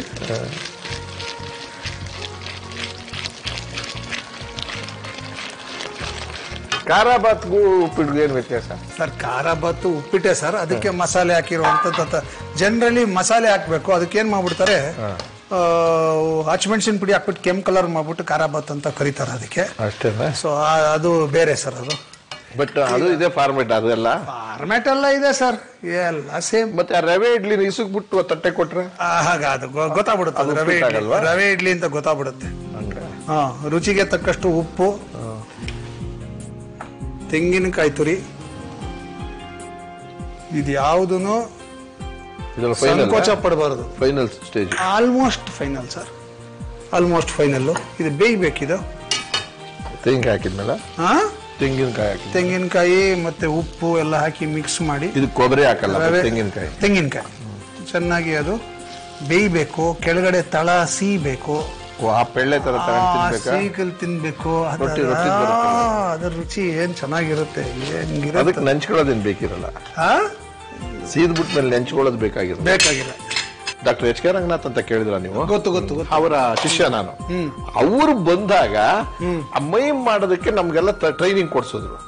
ಅವ ನನಗ್ ಮನಸ್ಸೇನ್ ಬಂತು ಅಂದ್ರೆ, ಹೆಂಗೂ ಕನ್ನಡ ಬರೋಲ್ಲ ಅಂತ ಬೈದವರಲ್ಲ, ಇದಕ್ ಭಾಷೆನೇ ಬೇಕಿಲ್ವಲ್ಲ, ಇದನ್ನ ಕಲ್ತ್ಕೊಂಡ್ಬಿಡೋಣ, ಕಳ್ಕೊಳ್ಳೋದೇನು, ಯಾವ ಭಾಷೆನೂ ಸಮಸ್ಯೆನೇ ಇರೋದಿಲ್ಲ ಅಂತ ತುಂಬಾ ಇಂಟ್ರೆಸ್ಟ್ ಆಗಿ ಅವ್ರ ಹತ್ರ ಕಲ್ತ್ಕೊಂಡಾಗ ಡೆಮೋ ಅಂತ ಬರ್ತದಲ್ಲ, ಡೆಮಾನ್ಸ್ಟ್ರೇಷನ್, ಅದ್ರಲ್ಲಿ ಸ್ವಲ್ಪ ಪಳಗಿದೆ. ನನಗೆ ಮಾತಾಡಕ್ ಬರ್ತಿರ್ಲಿಲ್ಲ ಸರಿಯಾಗಿ. ಮೈಮ್ ಯಾವ ಊರಲ್ಲಿ ಹುಟ್ಟಿತು ಏನು ಅಂತಲೂ ಗೊತ್ತಿಲ್ಲ. ಅಭಿನಯಿಸೋದು ಗೊತ್ತಾಗ್ಬಿಟ್ಟಿತ್ತು. ಅವನ್ ಜೊತೆ ಮದ್ರಾಸ್ನಲ್ಲಿ ನನಗೆ ಅವ್ರ ಅಸಿಸ್ಟೆಂಟ್ ಆಗಿ ಹೋಗ್ಬಿಟ್ಟು, ಅಲ್ಲಿ ನಾನು ಒಬ್ಬನೇ 15 ಜನ ಸ್ಪೆಷಲ್ ಜನ ಬಂದಾಗ ಪರ್ಫಾರ್ಮರ್ ನಾನು ಒಬ್ಬನೇ, ಮಿಕ್ಕಾದ್ರಲ್ಲ ಥಿಯರಿ. ಇಂಗ್ಲಿಷ್ ನಲ್ಲಿ ಭಾಷಣ ಮಾಡೋರು. ಮೈಮ್ ಅಂದ್ರೆ ಗ್ರೀಕ್ ಅಲ್ಲಿ ಹಿಂಗ್ ಶುರು ಆಯ್ತು, ಅಲ್ಲಿ ಹಿಂಗ್ ಶುರು ಆಯ್ತು, ಸಾಂಪ್ರದಾಯಿಕ ಮೈಮು, ಕನ್ವೆನ್ಷನಲ್ ಮೈಮು, ರಿಯಲಿಸ್ಟಿಕ್, ಅವೇನು ನಮ್ಗೆ ಗೊತ್ತಿಲ್ಲ. ತೋರ್ಸಿ ಅಂದ್ರೆ ತೋರ್ಸೋದಷ್ಟೇ. ಅಲ್ಲೇ ಓವರ್ ನೈಟ್ ಅವನ ಜೊತೆ ಅವ್ನು ಹೇಳ್ಕೊಟ್ಟಿದ್ದನ್ನ ನಾನು ಪಾತ್ರ ಮಾಡಿದೆ. ಅದು ಕ್ಲಿಕ್ ಆಗ್ಬಿಟ್ಟು ಅವತ್ತು ಆ ಗುಂಪಲ್ಲಿ ನಾನೇ ಪ್ರಮುಖ ಆಗ್ಬಿಟ್ಟಿದ್ದೆ. ಹಂಗಾಗಿ ಆ ಮೈಮ್ನು ನಾನು ಒಟ್ಟಿಸ್ಕೊಂಡು ಹೋಗಿದ್ದಲ್ಲ, ಅದು ಬಂದಿದ್ದು ಹಿಂಗಾಗಿ ಮಾಡಿದ್ಮೇಲೆ ದೊಡ್ಡ ಪಾಪ್ಯುಲರ್ ಆಗ್ಬಿಟ್ಟು ಮೂಕಿ ಹಿಟ್ ಹಾಕಿ ಅಂತ ಕಲಾಗಂಗೋತ್ರಿಯಿಂದ ನಾವು ಒಂದು ತಂಡ 1.5 ಗಂಟೆ ಮೈಮ್ನ ಸುಮಾರು 2,500 ಶೋ ಕೊಟ್ಟಿದ್ವಿ. ಅದು ತಾವು ಗಮನಿಸ್ತಿದ್ದೀರೋ ಇಲ್ವೋ ಗೊತ್ತಿಲ್ಲ. ನನ್ನ ಪರಂಪರೆ ವಾಲ್ಟೇರ್ ಡಿಸೋಜಾ, ಬಿಳಿ ರಾಮಕೃಷ್ಣ ಅವರೆಲ್ಲ ತಯಾರಾದ್ರು. ಅದರೊಳಗೆ ನಂದು ಒಂದು ವಿಶೇಷ ಏನಂದ್ರೆ, ಹೆಣ್ಣು ಮಗು ಅರೆಯದ ಹುಡುಗಿ ಮನೆಯಿಂದ ಲವರ್ ನೋಡೋದಕ್ಕೆ ಸ್ನಾನ ಮಾಡ್ಕೊಂಡಾದ್ಮೇಲೆ ಏನೇನ್ ಆಕ್ಟಿವಿಟೀಸ್ ಮಾಡ್ಕೊಂತ ಹೇಳಿ ಸ್ಕೂಟರ್ ಅಲ್ಲಿ ಹೆಂಗ ಹೋಗ್ತಾರೆ. ಸುಮ್ನೆ ಒಂದ್ ಜಲಕ್ ತೋರಿಸಿ ಸರ್ ನೀವು ಹೆಂಗ್ ಅದು ತೋರ್ಸ್ಬೇಕಾ? ಅದು ಹೆಚ್ಚಿಗೆ ತೋರ್ಸಕ್ಕಲ್ಲ, ಟೈಮ್ ಸುಮ್ನೆ ಲೈಟ್ ಆಗಿ ಒಂಚೂರು. ಸ್ನಾನದ ಮನೆ ಶೇಪ್ ಆಯ್ತಾ, ತಲೆ ಸ್ನಾನ ಆಗೋಗಿದೆ, ಟವಲ್ ಇದೆ ಇಲ್ಲಿ.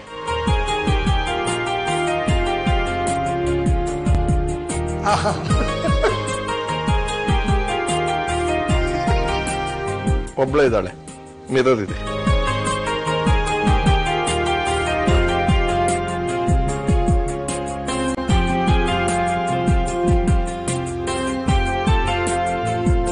ಅಲ್ಲಿಂದ ಇದಕ್ಕೆ ಬಂದ್ಲು, ಡ್ರೆಸ್ಸಿಂಗ್ ರೂಮ್.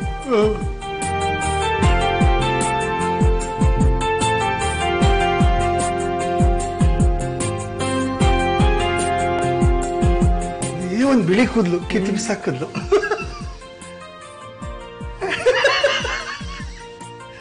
ಆಯ್ತಲ್ಲ.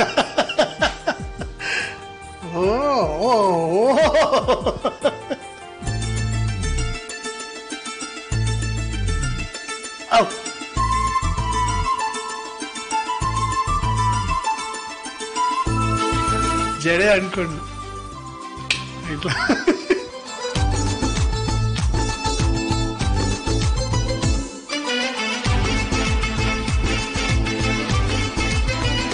ಓ ಗಂಟು ಬನ್ನಿ ಮಾಡ್ತಾ ಇದ್ದೀನಿ.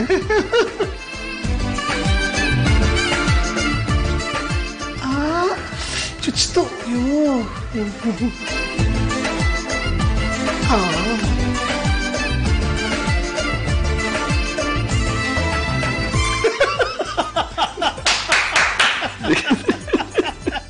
ಇದು ಪರ್ಫೆಕ್ಟ್ ಅಲ್ಲ, ಸ್ಕೆಲಿಟನ್ ಕೊಟ್ಟೆ. ಹೌದು, ಬಟ್ ಅದು ಅಬ್ಸರ್ವೇಷನ್ ಬಹಳ ಚೆನ್ನಾಗಿದೆ. ಎಲ್ಲ ಕೆಲವೊಂದು ಇವಾಗ ಈ ಬಾಚಣಿಗೆಲ್ಲಿ ಕೂದಲು ಸಿಕ್ಕಾಕೊಂಡ್ಬಿಟ್ಟಿರುತ್ತೆ, ಕಿತ್ಕೊಂಬತ್ತೀರ, ಅದನ್ನ ಹಿಂಗ್ ತೆಗೆದು ಹಾಕೋದು ಹಂಗೆ ಬಿಸಾಕಕ್ಕಾಗಲ್ಲ. ಅದು ಉಂಡೆ ಮಾಡ್ಬೇಕು, ಇಲ್ಲೇ ಮಾಡ್ಬೇಕು.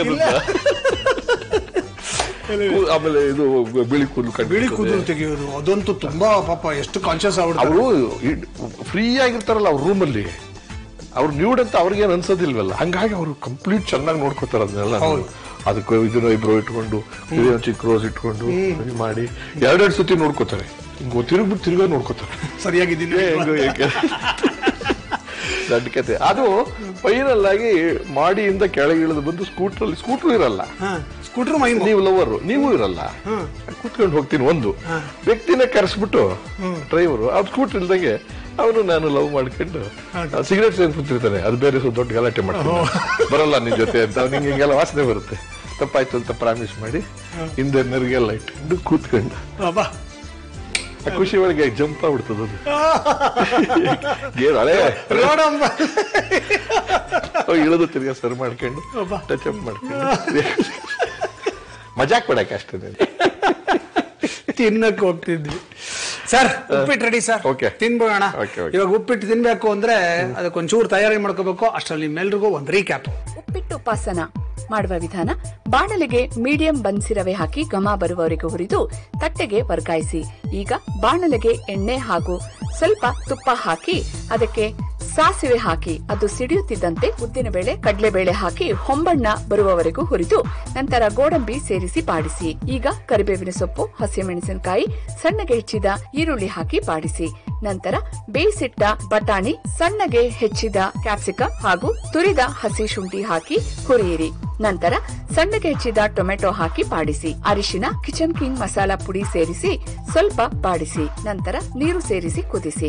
ಈಗ ಹುರಿದಿಟ್ಟ ರವೆಯನ್ನು ಸ್ವಲ್ಪ ಸ್ವಲ್ಪವೇ ಸೇರಿಸುತ್ತಾ ಕೆದಕುತ್ತಾ ರವೆಯನ್ನು ಬೇಯಲು ಬಿಡಿ. ರುಚಿಗೆ ತಕ್ಕಷ್ಟು ಉಪ್ಪು, ತೆಂಗಿನಕಾಯಿ ತುರಿ ಸೇರಿಸಿ ಮಿಕ್ಸ್ ಮಾಡಿ. ರವೆ ಬೆಂದ ನಂತರ ಸಣ್ಣಗೆ ಹೆಚ್ಚಿದ ಕೊತ್ತಂಬರಿ ಸೊಪ್ಪನ್ನು ಉದುರಿಸಿ ಮಿಕ್ಸ್ ಮಾಡಿ. ಅತ್ಯಂತ ಅದ್ಭುತವಾದ ರುಚಿಯ ಘಮಘಮಿಸೋ ಈ ಉಪ್ಪಿಟ್ಟು ಉಪಾಸನ ಉತ್ತಮ ಮಿತ್ರರೊಂದಿಗೆ ಮಜವಾಗಿ ಮಾತನಾಡುತ್ತಾ ಸವಿಯುತ್ತಿದ್ದರೆ ಲೈಫು ಸೂಪರ್. ನಿಮಗೋಸ್ಕರ ತಯಾರು ಮಾಡಿದಂತ ಉಪ್ಪಿಟ್ಟು ಉಪಾಸನ. ಥ್ಯಾಂಕ್ ಯು ಗುರುಗಳೇ. ತಿಂದು ನೋಡಿ ಹೆಂಗಿದೆ ಅಂತ ಹೇಳಿ, ಚೆನ್ನಾಗಿದ್ರೆ ಚೆನ್ನಾಗಿದೆ ಅಂತ ಹೇಳಿ, ಚೆನ್ನಾಗಿಲ್ಲ ಅಂದ್ರೆ ಚೆನ್ನಾಗಿಲ್ಲ ಅಂತ ಹೇಳಿ. ಎಲ್ಲನೂ ತಗೊಂಡು ತಿನ್ಬೇಕು. ಫಸ್ಟು ಬರೀ ತಿಂತೀನಿ.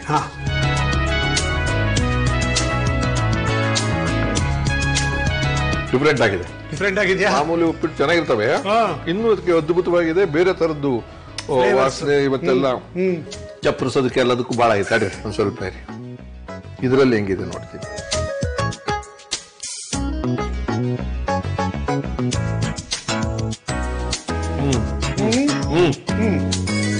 ತೆಗೆದುಕೊಳ್ಳೋ ಪ್ರಶ್ನೆನೇ ಇಲ್ಲ. ಓಕೆ, ಇನ್ನೊಂದಿದೆ. ಏನ್ ಹೇಳಿ? ಉಪ್ಪಿನಕಾಯಿ ಜೊತೆಗೆ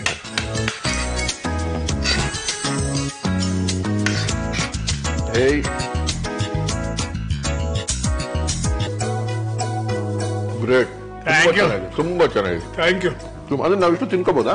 ನಿಮ್ಗೆ ಅದು ಎಷ್ಟು ತೊಂದರೆ ಇಲ್ಲ.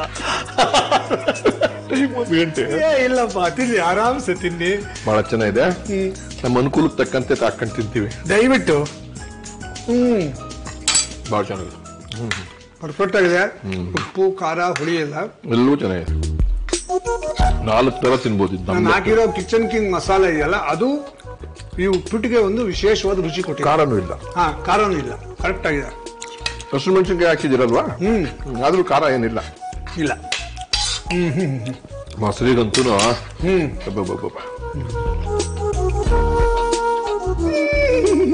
ಸೂಪರ್. ಎಷ್ಟು ಚೆನ್ನಾಗಿದೆ ಅಂದ್ರೆ ನನ್ನ ಬಾಯಿನ ಒಂದು ಹನಿಗವನ ಬರುತ್ತೆ, ಕೇಳಿ. ಹೆಸರು ಚಿಹ್ನೆ ಬೇರೆ, ಎಲ್ಲಾ ಪಕ್ಷಗಳು ಒಂದೇ, ಸರ್ಕಾರ ರಚಿಸಿದ ಕೂಡಲೇ ಶುರು ವರ್ಗಾವಣೆ ದಂಧೆ. ನೀವು ರಾಜಕೀಯದಲ್ಲಿರೋದ್ರಿಂದ ಒಂದು ರಾಜಕೀಯದ ಹನಿಗವನ ಹಂಗೆ ಬಿಟ್ಟೆ. ಇಲ್ಲ, ಬಹಳ ಆಪ್ಟ್ ಆಗಿದೆ ಪರಿಸ್ಥಿತಿ. ಇವತ್ತಿನ ಕಂಡೀಷನ್ಗೆ ಸರಿಯಾಗಿದೆ. ವರ್ಗಾವಣೆಯ ದಂಧೆ ಅಂತ ಯಾವ್ದಕ್ ಬೇಕಾದ್ರೂ ಅಪ್ಲೈ ಆಗುತ್ತೆ ಅಲ್ವಾ? ಪಕ್ಷಾಂತರಕ್ಕಾಗತ್ತೆ, ಮತ್ತೊಂದಕ್ಕಾಗತ್ತೆ. ಬಹಳ ಅದ್ಭುತ. ಆಮೇಲೆ ಒಂದ್ ಹೇಳೋದು ಮತ್ತೆ, ನೀವು ಹೆಸರೇನೋ ಚೇಂಜ್ ಮಾಡಿ ಇಟ್ಟಿದ್ರಲ್ಲ ಉಪ್ಪಿಟ್ಟಿಗೆ, ಆಪ್ಟ್ ಆಗಿದೆ, ಚೆನ್ನಾಗಿದೆ. ಒಪ್ಪು ಅಂತ ಹೋದ್ರೆ ಆರಾಧನೆ ಮಾಡ್ತಕ್ಕಂಥ ಉಪ್ಪಿಟ್ಟು, ಉಪ್ಪಿಟ್ಟಿನ ಉಪಾಸನೆ, ಉಪ್ಪಿಟ್ಟು ಉಪಾಸನೆ, ಉಪ್ಪಿಟ್ಟು ಉಪಾಸನೆ. ಅದ್ಭುತ, ಅಮೋಘ. Thank you. ಇವಾಗ ಬರೀ ಥ್ಯಾಂಕ್ ಯು ಹೇಳಿದ್ರೆ ನಂಗೆ ಸಮಾಧಾನ ಆಗೋದಿಲ್ಲ. ನೀವು ಬೆಂತಟ್ಟಿ ಶಬಾಷ್ ಅನ್ಬೇಕು. ಶಾಬಾಷ್. Thank you. ನಿಮಗೆ ಶ್ರೀಕೃಷ್ಣಗಿ ವತಿಯಿಂದ ಒಂದು ಗಿಫ್ಟ್ ಹ್ಯಾಂಪರ್. ಓಕೆ, ಅಲ್ಲಿಟ್ಬಿಡಿ ಅದನ್ನ. SSP ಇಂಗ್ ಕಡೆಯಿಂದ ಒಂದು ಗಿಫ್ಟ್ ಹ್ಯಾಂಪರ್. ಫುಲ್ ಹಿಂಗ ಇದು? ಫುಲ್ ಹಿಂಗಿಲ್ಲ, ಏನೇನೋ ಬೇರೆ ಎಲ್ಲ ಇದೆ. ನಾನು ಯಾವತ್ತು ತೆಗೆದು ನೋಡಿ ನಮ್ಮ ಬೊಂಬಾಟ್ ಭೋಜನ ತಂಡದ ಕಡೆಯಿಂದ ಒಂದು ಪುಟಾಣಿ ಕಾಣಿಕೆ. ಇದು ನಿಮ್ಮ ಮನೆಯ ಪೋರ್ಟಿಕೋದಲ್ಲಿ ಇರಬೇಕು. ಒಳಗಡೆ ಇಟ್ಕೋಬಹುದಾ? ಎಸ್. ಆನೆ ಕೊಟ್ಟಿದ್ದೀನಿ. ಆನೆ ಅಂದ್ರೆ ಆರೋಗ್ಯ ಮತ್ತು ನೆಮ್ಮದಿ ಯಾವಾಗ್ಲೂ ನಿಮಗಿರಲಿ ಅಂತ ನಾನು ದೇವರಲ್ಲಿ ಪ್ರಾರ್ಥನೆ ಮಾಡ್ತೀನಿ. ಓಕೆ, ಸಂತೋಷ. ಬೊಂಬಾಟ್ ಭೋಜನ ತಂಡದ ಕಡೆಯಿಂದ ಮತ್ತೊಂದು ಪುಟ್ಟ ಕಾಣಿಕೆ ನಿಮಗೆ. ಇದು ಕಾಫಿ, ಟೀ, ಹಾಲು ಕುಡಿಯಕ್ಕೆ ಉಪಯೋಗಿಸಬೇಕು. ಇದನ್ನ ನೋಡಿದಾಗೆಲ್ಲ ಬೊಂಬಾಟ್ ಭೋಜನ ನೆನ್ಸ್ಕೋಬೇಕು. ಸಿಹಿ ಕೈ ಚಂದ್ರು ನೆನ್ಸ್ಕೋಬೇಕು. ಉಪ್ಪಿಟ್ಟು ನೆನ್ಸ್ಕೋಬೇಕು. ಇದು ನಾನು ಬರೆದಂತ ಬೊಂಬಾಟ್ ಭೋಜನ ಪುಸ್ತಕ. ಇಲ್ಲಿ ಮಾಡಿರೋ ಅಡಿಗೆಗಳನ್ನೇ ಕಂಪೈಲ್ ಮಾಡಿ ಒಂದು ಪುಸ್ತಕ ಮಾಡಿ ನಮ್ಮ ಹತ್ರ ಇದಾವೆ. ಹಳೆವಿದೆ. ಇದು ಹೊಸದು ಸರ್, ರೀಸೆಂಟ್ ಮಾಡಿದ್ದು. ತುಂಬಾ ಧನ್ಯವಾದಗಳು sir. Thank you so much. Thank you. ಇಲ್ಲಿಗೆ ನಮ್ಮ ಇವತ್ತಿನ ಬೊಂಬಾಟ್ ಭೋಜನ ಕಾರ್ಯಕ್ರಮ ಮುಗಿಸುವಂತ ಸಮಯ ಬಂದ್ಬಿಡ್ತು. ದಯವಿಟ್ಟು ನಿಮ್ಮ ಅನಿಸಿಕೆಗಳನ್ನ, ಅಭಿಪ್ರಾಯಗಳನ್ನ, ಟೀಕೆಗಳನ್ನ, ಸಲಹೆಗಳನ್ನ ನಮಗೆ ಬರ್ತಿಳಿಸಿ. ನಾವು ಅಡ್ರೆಸ್ ಮತ್ತು ಇಮೇಲ್ ID ನೋಟ್ ಮಾಡ್ಕೊಳ್ಳಿ.